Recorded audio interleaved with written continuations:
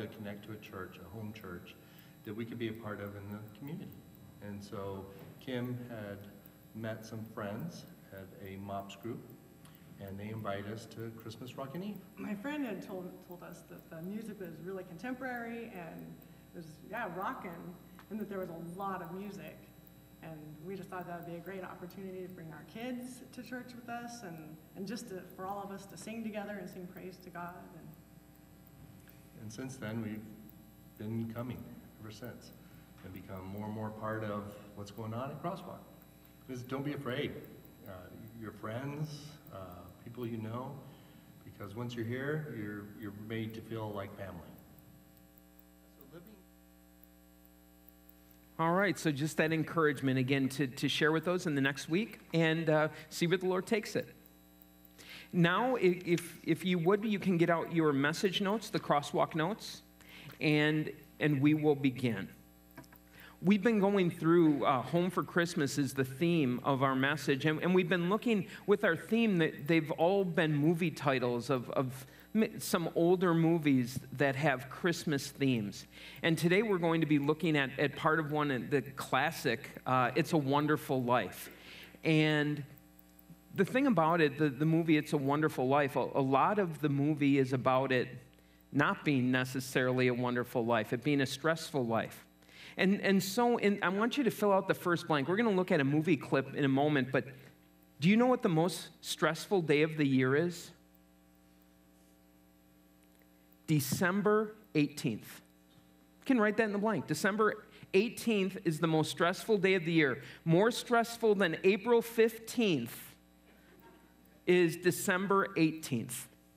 And when they interviewed people, and of course somebody does these things, and they ask them, what's the most stressful day of the year and why?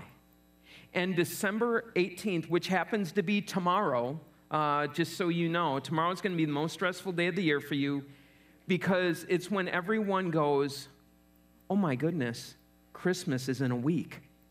And I have all these things to get done. And so, it makes me think I was putting off getting the Christmas presents. I wasn't thinking about what we were going to be eating. I wasn't thinking about all of these things. And for that reason, December 18th is when reality sets in. And so you're going to be very stressed out tomorrow. And now, as you consider that with all of the things that are mounting, I'm going to show you a little clip from the movie It's a Wonderful Life to show part of the stress. This wasn't necessarily December 18th, but definitely what stress can look like in a person's life. George, what's wrong? Wrong everything, Troy. You call this a happy family. Why do we have to have all these kids?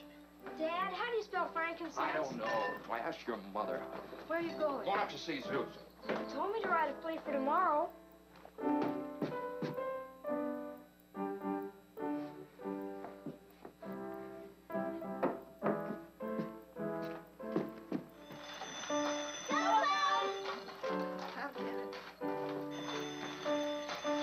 Hello?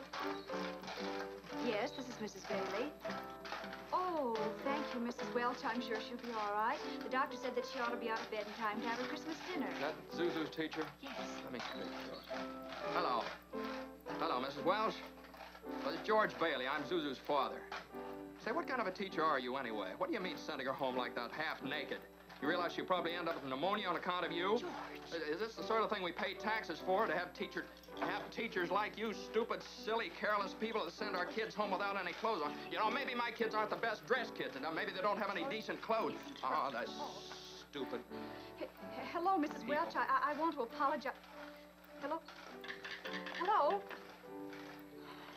She's hung up. I'll hang her up. What is that?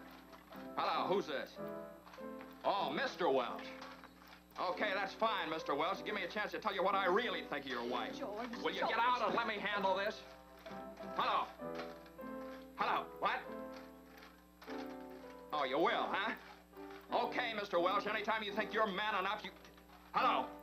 Dad,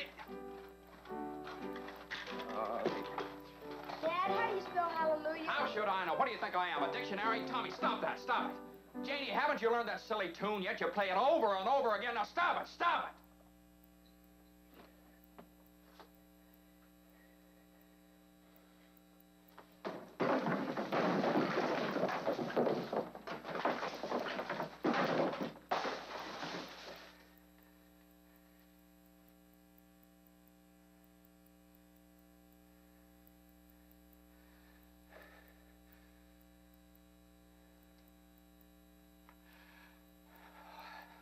Sorry, Mary.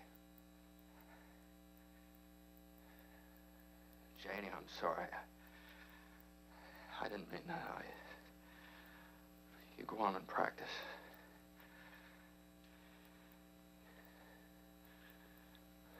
Pete, I owe you an apology, too. I'm sorry. What do you want to know? Nothing, Daddy.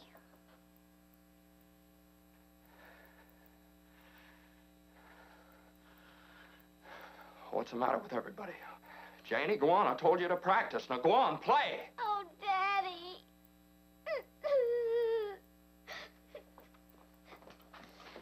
George, why must you torture the children? Why don't you... Mary.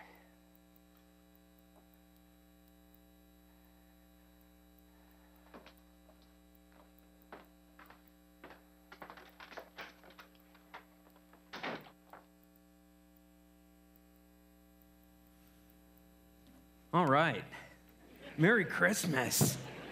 I don't know how to set up a message about being a wonderful life, right? And I think maybe as we look at that, I just love that clip because in that short period of time, it kind of captures what Christmas can be like. Maybe your stories are a little bit different, but when you get everyone together, all it takes is one little thing. And everything else, it's like a house of cards, just falls apart where we're mad at everyone. And then what is Christmas without an outburst, right? Where someone just loses it, has a breakdown, whether it be one of the kids, one of the parents, and then once it's over, just sitting there going, oh my goodness, what just happened? And then you stand there wondering what just happened. And I think it's important that we look at a clip like this so that, first of all, what I like about it is we can look at that and laugh. And we laugh a little bit because of its reality. We know it's not necessarily true. But what is happening, we can relate to on one level or another. And so let's look at some of these things, the fill-ins. And a lot of this had to do with George Bailey in this movie. If you were to watch the whole movie, it has to do with him feeling like a failure. George Bailey, what he really wanted to do is get away from Bedford Falls. That's all he wanted to do. He wanted to make it big. He wanted to go out and go out to a big city and make it big somewhere. And the whole movie was about him being drawn back into this small town. And every time that he had the opportunity to leave, someone else took that opportunity or he had to stay behind. And so as we look at this, maybe some of the things we can relate to, and it can help us understand why tomorrow, December 18th, is going to be stressful, and maybe identify some of these things. So the first one, am I failing in my role as a parent? And there you could really put family members. I know some of you aren't parents, but maybe it might be as a child. Maybe it might be as a spouse or whatever it is. And in this, we really didn't go into it too much, but he had one of his kids. One of his kids had gotten really sick and was in bed, and they were worried about her. And when you have a sick child in the house, you know this stress. And then as you start to think about it, whose fault is it? You know, what did we do? How did we fail as a parent? And so he went a much better route, and that is blaming the teacher. My goodness, absolutely. But either way, that you have these failures that you see with family. Maybe some of you are feeling like a failure in family because your kids or people you love and care about aren't going to be here. Or maybe, sometimes even worse, is they are going to be here, but you know down deep they wish they weren't. or that it's going to cause so much stress with them being here because of issues that are going on, and now we get Christmas as the opportunity where these things are going to come to the surface sometime soon. The next one is, am I failing my role as a friend? Very similar when you look at friends and family. But with George Bailey, it was as really a member of the community, the larger community of friends and the people that he knew around him, that these people with his building and loan, that the business was going down and this would be a failure to them as well. How is he going to answer them? How is he going to respond to them? The next one, am I failing in my line of work? In my line of work. And now with the work, it has to do with what the plans I have. And so some of you this time of year have the end of year. And so as you are looking at the numbers where you're going, oh my goodness, how are we going to do? Maybe some of you don't have it until the end of June. So this is a little bit of a mid-season where you look at the numbers and you say, how are we doing? Am I going to be able to continue this?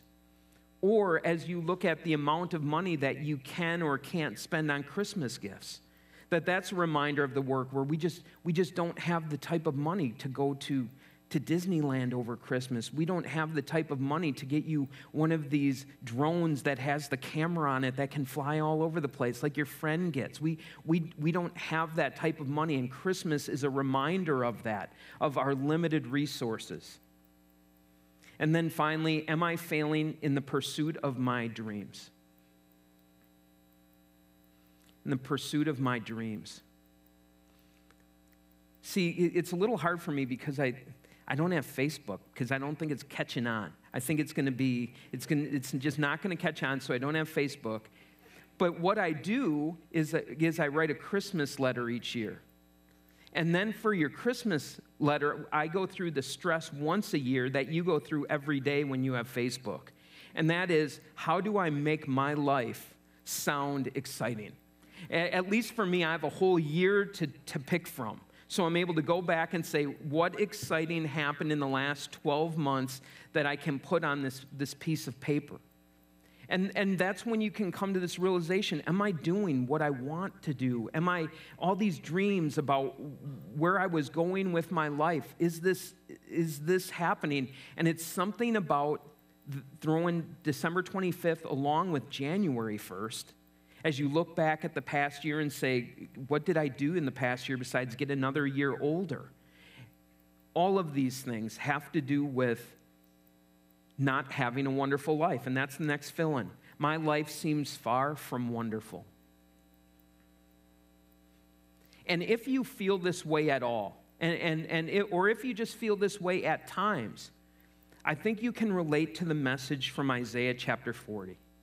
Because where we are going is we're going back to God's people, the people of Israel. And they had all of these promises from God and all of these dreams. These were the people that were the descendants of King David, the descendants of King Solomon. And so you have this greatness that was the empire of Israel that at this point now had, over the years and over the decades, slowly shrunk to a point where they were just about at a point where they were no longer going to be a people at all. And Isaiah chapter 1 through Isaiah chapter 40 was God telling them why this happened. God was connecting the dots for them to say, because of your sin, because of all of these things that have happened over the past, this is where it has led you, and this is where you are. And so all of these relationships, all of the dreams they would have had as a people were now slowly falling in and imploding on top of them.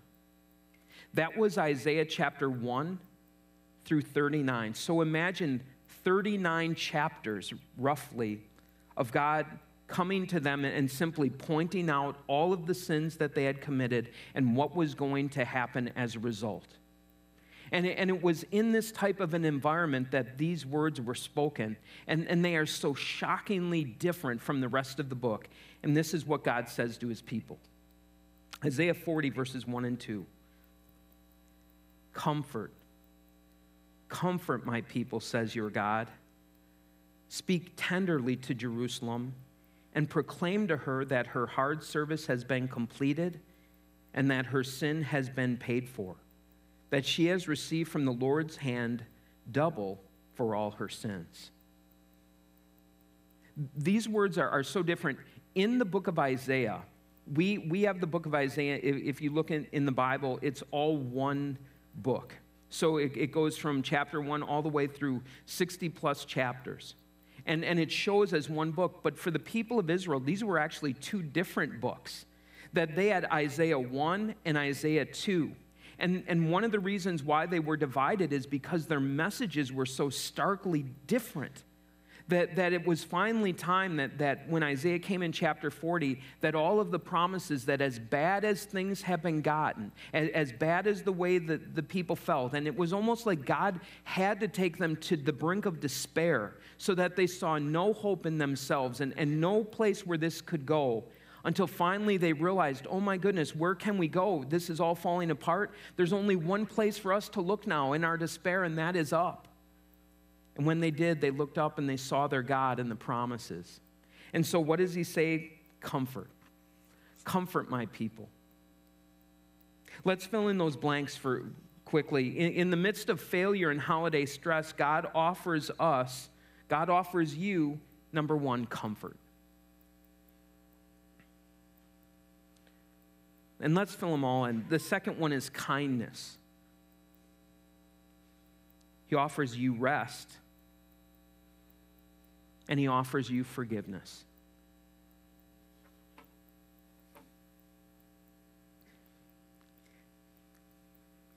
During the holiday season when people get stressed, and I've been told that I do this occasionally, and when I get stressed out, I get a little grumpy.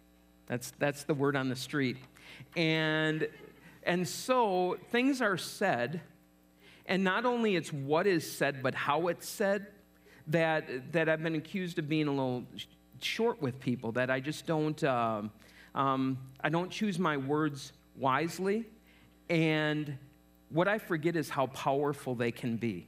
That words your words are powerful, not only what you say, but how you say them. The problem with me is, I learned this from a kid, the time I stop is when I see tears or blood. That was the rule with my brothers. You wouldn't stop until that would tell me I have hurt him sufficiently. Now, that's the way that it worked, and I think we all do that. That we look and we think that if someone is either not crying or hurting in some outward way, I can keep going. And so words like, I hate you, I'm better off without you, shut up, leave me alone, you're dumb, you're stupid, you're pathetic, you fill in the blank. What is it that you like to do for those around you? What do you say to knock them down? If you've ever been asked, why are you so mean? Why are you doing this to me? What's your problem? All of these are those indications. And so what follows them usually are those outbursts then, where you finally had enough. If you want to know that I've had enough, I'll show you. And sometimes it's not crying or blood. It's yelling. It's demonstrations physically of how upset I am. And in the midst of this, notice what God says, is your words are powerful, not only in upsetting people, but they're powerful in comforting people. I love you. Notice the comfort and the kindness are so close. To be able to talk to someone and come up and simply put your hand on them, not in anger, but in a calming way. Comfort my people. I have the picture of a baby, of a mom holding a baby that's crying. And how does she comfort the baby? It's okay. Just being reassuring. Telling her, it's okay, I'm here now. You don't have to be afraid. We're good. Just calm down. You can stop crying now. And I wonder if we need that more than we think. Not only on December 18th, but maybe on a daily basis. People telling us, you know what, it's going to be all right.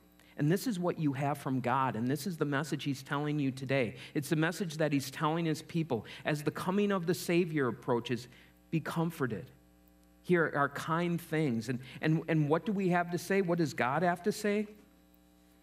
Rest. Your hard service is over.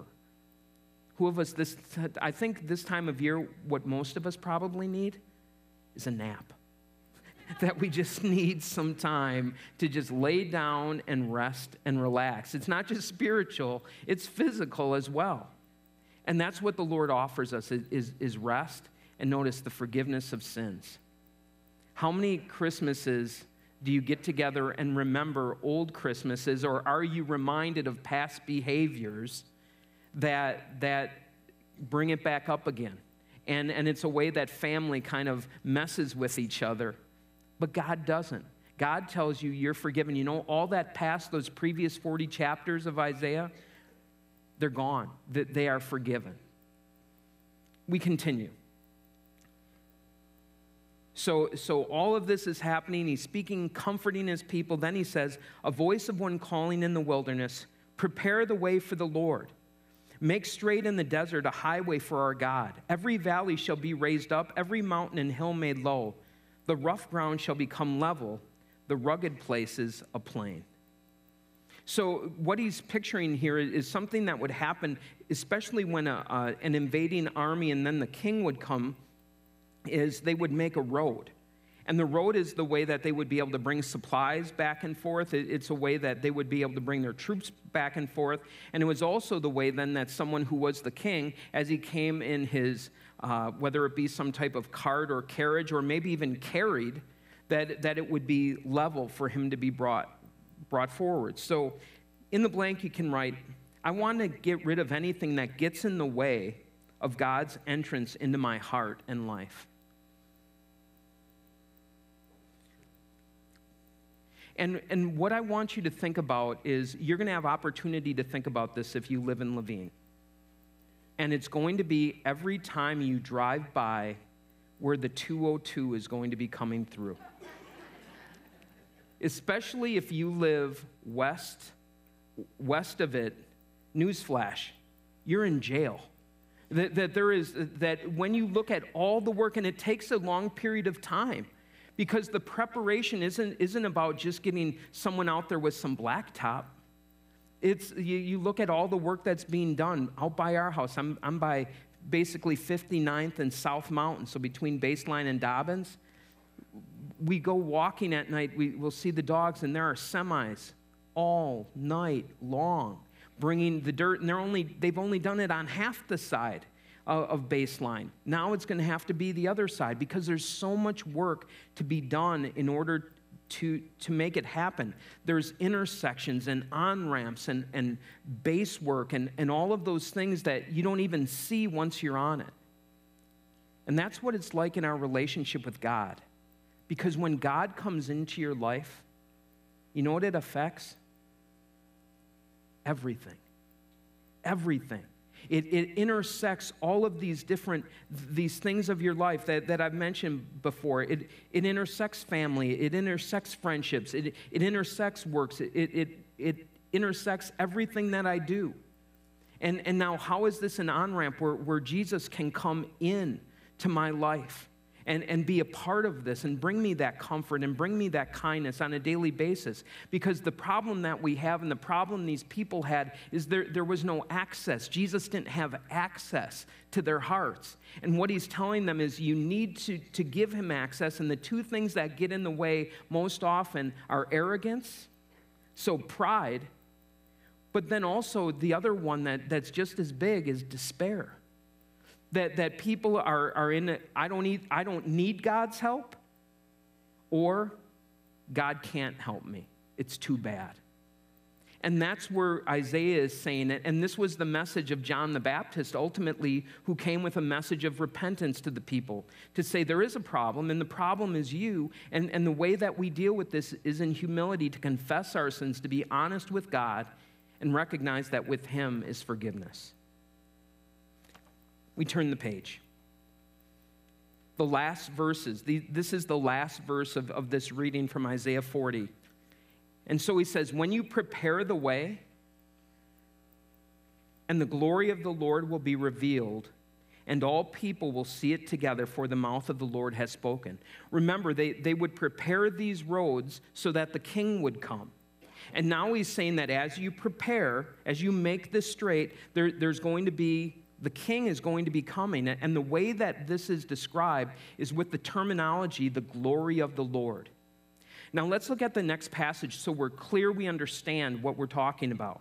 And that's Exodus 24, verse 16.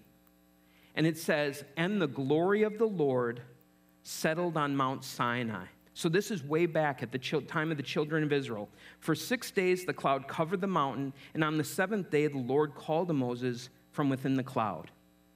So what you had back at the time of the children of Israel when they left Egypt was God appeared in a physical way. And what it was during the day it was a cloud, and at night it was a pillar of fire. And what would happen is they had the tabernacle, which was in the middle of where all the people camped, and the Lord would rest, that this glory of the Lord would rest in the center of the camp. And the people would be able to see in a very real way, God is with us, God is leading us. And so sometimes the glory of the Lord would stay there a few months. Maybe it might even stay a year. And then one day, glory of the Lord goes up and moves, and that's where the people say, you know what, time for us to leave. God is directing us. There's no doubt about this. The glory of the Lord, that consuming fire, that God is with us and God is directing us. That is the promise in Isaiah, that Isaiah is saying, remember the good old days when we had God lead us that way? It stopped when they came into the promised land. And now what he's saying is, we have drifted so far away from God, there is going to be a time when you see the glory of the Lord and his saving activity and his guidance again. And now notice the last words. "And there were shepherds living out in the fields nearby, keeping watch over their flocks at night. An angel of the Lord appeared to them, and the glory of the Lord shone around them." The promise of Isaiah being fulfilled in Bethlehem the night that Jesus was born, the glory of the Lord, God's saving activity so that you can see God with you is going to be there. And that's what they celebrated. That is what the angels celebrated. That's what the shepherds celebrate, and it's what we celebrate now. Because the way that we have the glory of the Lord with us is no longer the pillar of fire in a cloud, but it's in a person, Jesus Christ. And that is why we can have Christ with us at all times, and he is with us with his words and his promises. And not only that, but in a very real way that God is with us in our lives. In the blank, you can write, the glory of the Lord is a physical way that God shows his saving power among his people. And you can fill in the last one as well. My life is wonderful because Jesus came to the world to be with me. He still comforts me with his sure promises. Now I got to show you one more clip from the movie of what it's like to have joy and what it's like to be wonderful at Christmas time. Just a minute. Quiet, everybody. Quiet. Now get this. It's from London. Oh. Mr. Gower cabled you need cash. Stop. My office instructed to advance you up to $25,000. Stop. Hee-haw and Merry Christmas, Sam Wainwright.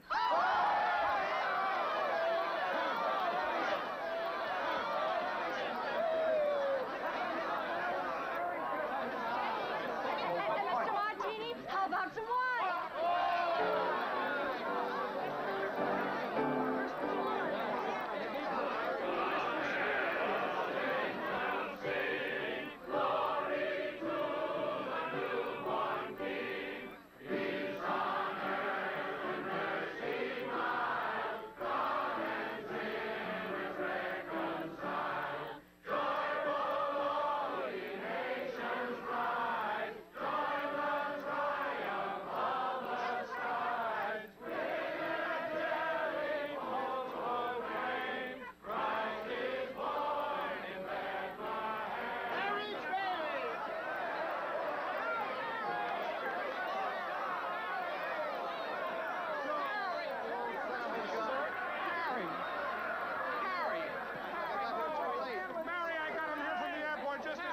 good. The fool flew all the way up here in a blizzard.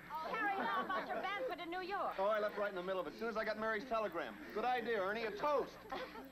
To my big brother, George, the richest man in town.